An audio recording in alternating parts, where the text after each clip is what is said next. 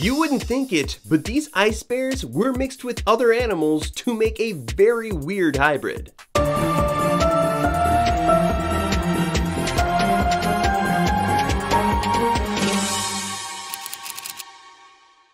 Hello, my name is Jeff, and thank you for joining us as we cover some very crazy facts about polar bears. Now, because they spend most of their lives on the sea ice of the Arctic Ocean and depend on the ocean for their food and habitat, polar bears are the only species of bear to be considered marine mammals. And although their Latin name is Ursus Maritimus, meaning sea bear, they're also thought to be the largest carnivores that live on land. Polar bears are found in the frozen wilds of the Arctic, in Canada, Alaska, Greenland, Russia, and Norway. Now, the largest polar bear on record stood an impressive 11 feet and 1 inch tall when on its hind legs. He was not only incredibly large, but highly intelligent, sneaking out of traps and dodging hunters with an awareness that almost seemed human. How did this bear get so smart, you ask? Well, after closer examination, this was the oldest polar bear humans have ever encountered. And this polar bear was also subscribed to this channel. So if you are new, be like our growing fan base and this polar bear and hit subscribe. I mean, sure, saying you're smarter than a 5th grader is great, but saying you're as smart as a polar bear? Oh, that's awesome. Now let's get cold and jump into the polar world. Number 1. Hibernation. If a polar bear doesn't eat for 7 to 10 days, it can slow its metabolism until it finds its next meal. Oh, poor thing. They survive off of fat reserves from their diet, which consists mostly of ringed and bearded seals. But due to the fact food is becoming more scarce in recent years, it is driving some of these bears to, cannibalism. The polar bear doesn't hibernate seasonally like many of their brown relatives will. That being said, mama polar bears will live in dens while they raise their cubs. While these new mamas are in this child-rearing den, generally between January and March, they will act as if they are hibernating, not eating, drinking, or going number 2, if you know what I mean. She'll just stay in there until her and her babies are ready to come out and say hello to the earth. Number 2, size. Polar bears are regarded as apex predators, and for good reason, as they have no natural predators of their own and are at the top of the food chain in the Arctic. The average male polar bear can weigh up to 1,763 pounds. That's as much as 10 average men. And on top of that, these big boys are twice the size of their female counterparts. This, in addition to the fact that they can measure up to 9.8 feet long on average, makes polar bears the largest bear species in the world. Everything about these hunters are big. That's what she said. Their claws can grow up to 6 inches long, and they have a bite force of 1,200 psi, meaning that polar bears have the strongest bite force of all bears. And if you don't know, 1,200 psi is enough to crush a bowling ball. Big, strong, and powerful, no other animal dares rival the polar bear, the true king of the Arctic. Number 3, speed. Polar bears are not only large, but they are extremely fast.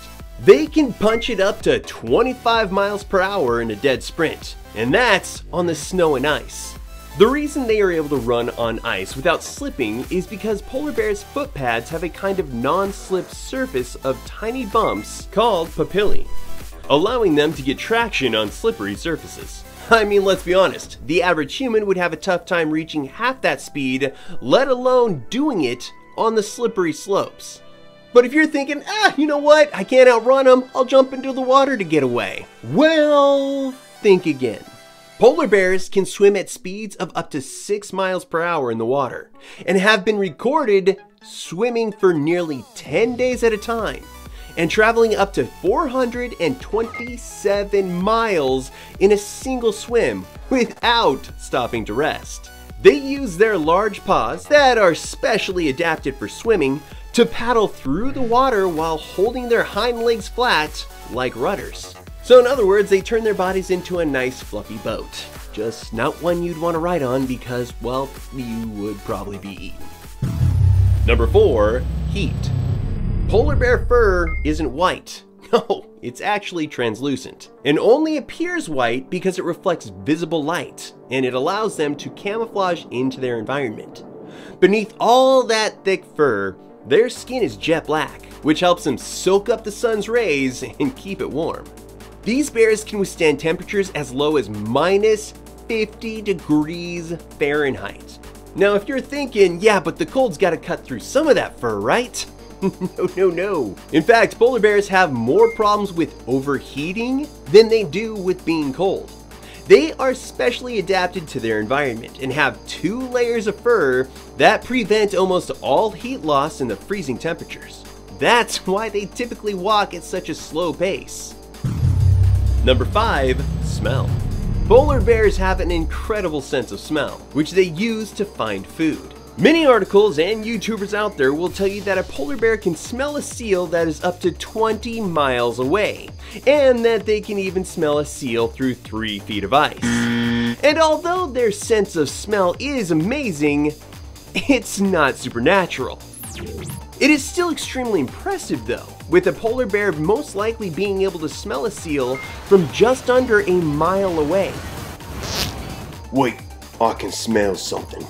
Oh, and they can smell 3 feet through things. It's just they can smell through 3 feet of snow, not solid ice.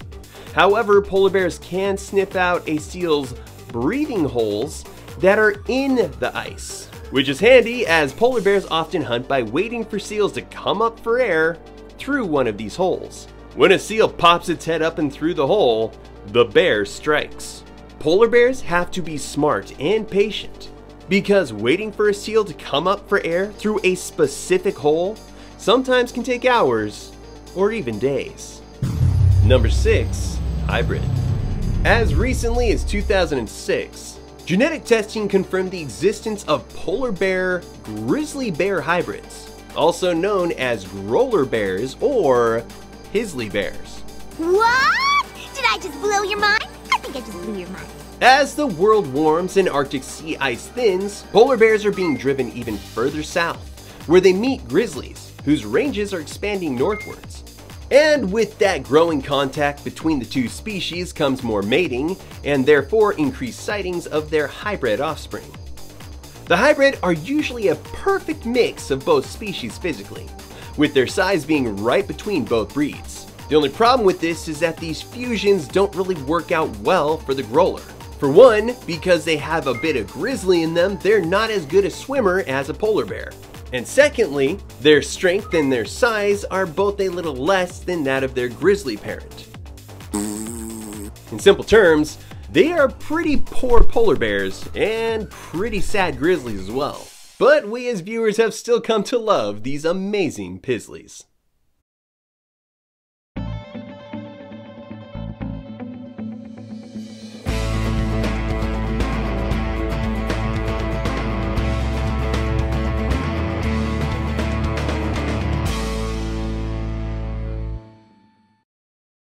Now, although cartoons and Christmas specials would like to make these bears out to be playful and cuddly, do not approach a polar bear. They are hyper aggressive, and it wouldn't be the first time they've tried to make a human their Christmas dinner.